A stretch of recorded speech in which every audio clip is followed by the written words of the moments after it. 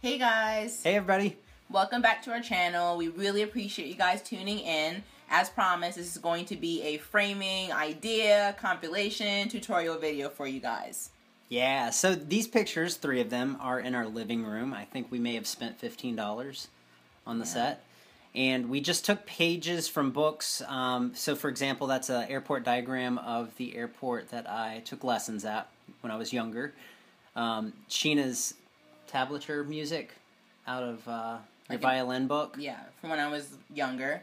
And then we really liked the cover of the book, and we did need some color, so we made that the centerpiece. And everything's symmetrical and ties together. Yeah.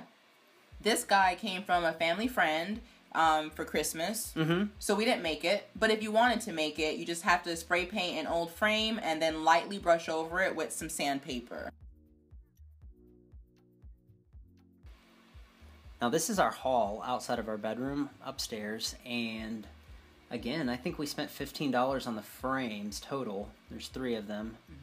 We got the, what do you call the inside? The cardboard. The cardstock.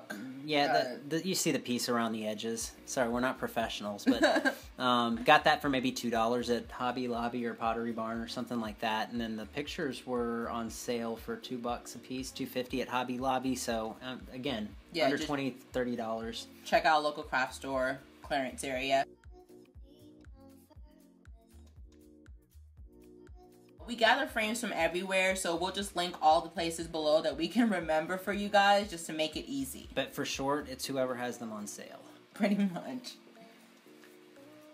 Now this idea is just from my office. It's just a few magazine covers of people that are influential or just people that I love in general that inspire me. So we're going to show you guys how to put this together later on in the video, just giving you an idea of how to create something for cheap. So this one's from IKEA, and it's the Ninja.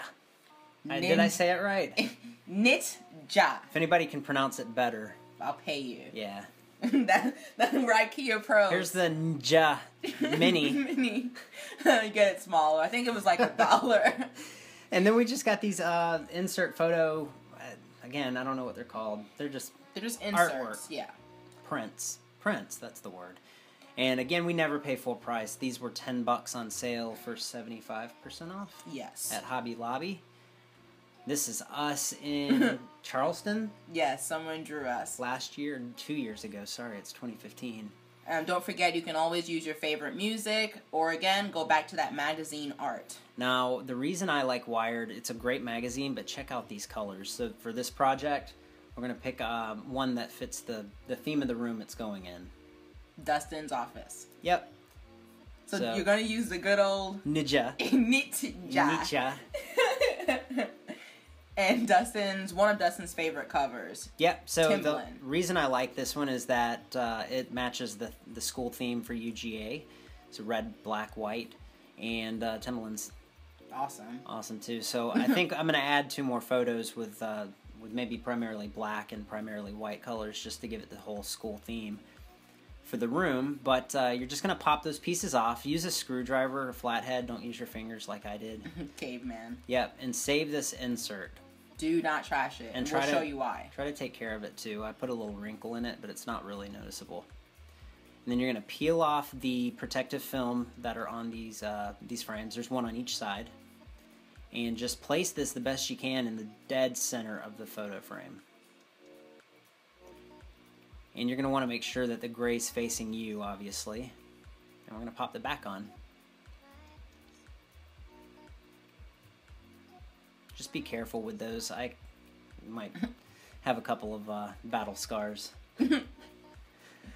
And just like that, you have some new artwork that costs about $3 in 3 minutes of your time. Absolutely. So that's about it, you guys. We really want you to try this project out and show us what you've created. If you end up creating it, go ahead and tag us on Instagram at SpokenHome or hashtag SpokenHome.